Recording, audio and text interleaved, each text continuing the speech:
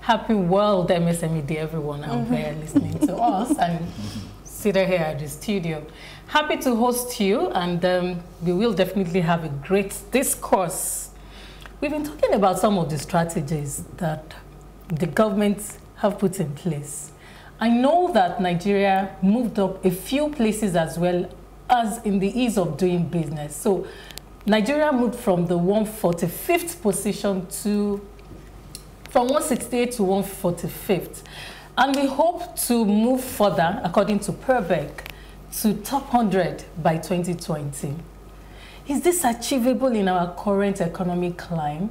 And how will it directly impact these small-scale businesses that we're doing?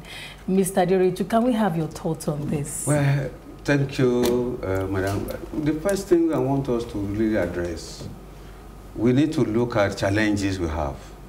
Okay. When we have the challenges resolved, then we can just reach that stage you are talking about. And in Nigeria, just to say, we talk too much. We don't walk the talk.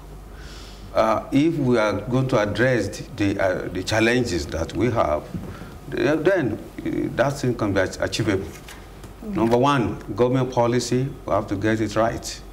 Like I said somewhere last week, at times, like my doctor said, I think government, the president, or our leaders, they mean well, but people that go to carry out that policy, it's like maybe they don't understand, or they want to frustrate the program, or because maybe they are not in the know.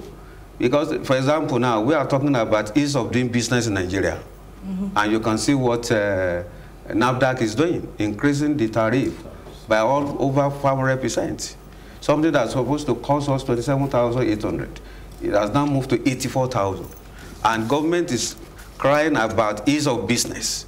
So the policy has to be right, then funding has to be there, regulatory compliance issues have to be addressed. I don't know why we have government agencies 2 or 3 doing the same thing in Nigeria. It's not like that in other countries. So the environment has to be more conducive. We have to talk of market. We have to talk of technology. We have to talk of research and development. We have to talk about entrepreneurial development skills. These are not there yet. So we have to really address all those issues if we are going to be there. Thank you, Mr. Aderoju. Mr. Adeoye. Mr. Olaoye. Yeah, like NASME, NASI's members also deal with these developmental issues. And Mr. Aderoju just told us that it doesn't seem like something that is feasible. Do you share the same thoughts? Yes, to an extent I do, but even beyond that, when we talk about ease of doing business, we shouldn't be so parochial, that is looking at government angle alone, talking about registration, regulations, and the rest of them. There are 3 critical areas we have to look at when we talk of ease of doing business. Aside from the first one we mentioned, which is the funding, the second one is infrastructure. It was on the news when I was coming this morning that our president was lamenting profusely that with our population of about 200 million, we are only generating about 4,000 megawatts, and even we are even distributing less than that. It is so pathetic, right, that we cannot generate 30,000 megawatts in this country. If you want to set up an SME, you must be able, you must be ready to have a government of your own. You provide your water, you provide your light, you provide your logistics, you provide your fund. Eating into the supposed profit you should be making. Yeah, of course, it will erode your profits. Yes. That is number 2. Then number 3, which is the major elephant, right, that that affects most SME, is activities of the smugglers.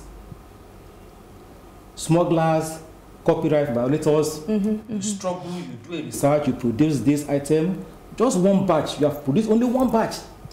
Before you know it, the following day, you see the whole market is flooded with your products or your supposedly products. Okay? So not until we deal with all these 3, right, we are not talking of ease of doing business. Those are very important points here. Yeah, very extremely important points. All right, then. Now that you say these MSMEs are growing at an expected, would you say that they are growing at an expected rate?